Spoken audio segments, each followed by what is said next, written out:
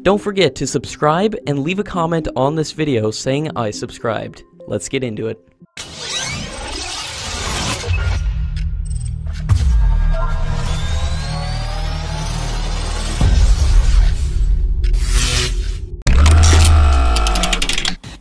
During the recent meeting of the India-Russia Intergovernmental Commission on Military Technical Cooperation in New Delhi, the visiting Russian defense minister had expressed displeasure on India's decision to disqualify 2 Russian systems from the $1.6 billion Army program.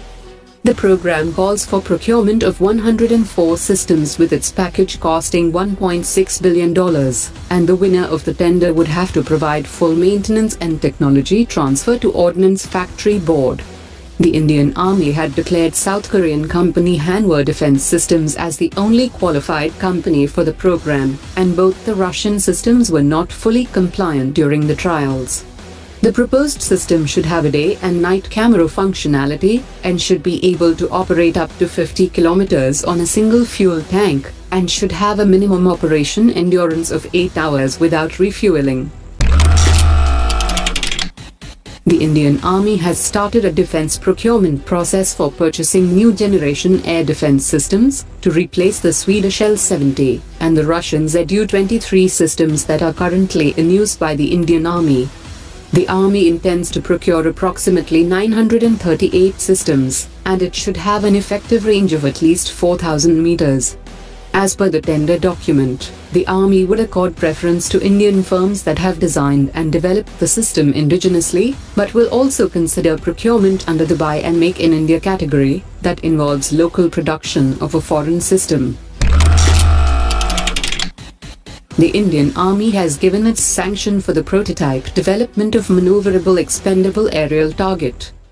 According to the Army, there is a need of suitable aerial target system for providing realistic training during exercises, and the project has been placed under Make 2 category to ensure that there is no delay in the project. According to media reports, all the arrangements were in place for the flight test of the Pralay system, but despite several attempts, the mission team had to postpone the test due to inclement weather conditions and rough sea. Collection of data of the first test is as much important as its design, and it is difficult to get the exact data in such climate conditions. According to defense sources, the test might take place on 23rd or 24th December. Hindustan Aeronautics intends to perform mass production of the light utility helicopter at its new helicopter manufacturing complex unit, and the assembly line would initially be able to produce around 30 helicopters per year, and the production would be ramped up to 60 helicopters per year in the next 2 to 3 years.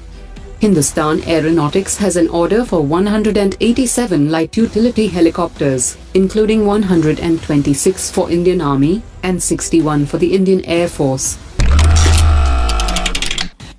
The head of defense of Adani Group has said that manufacturing the Gripen fighter jet would require a strategic platform, and the company will decide the place for manufacturing based on the decision of the central government. He also informed that the company has created capabilities for both Tier 1 and Tier 2 category supplies, and there are adequate opportunities in serving the domestic market, as well as emerging opportunities in the export markets.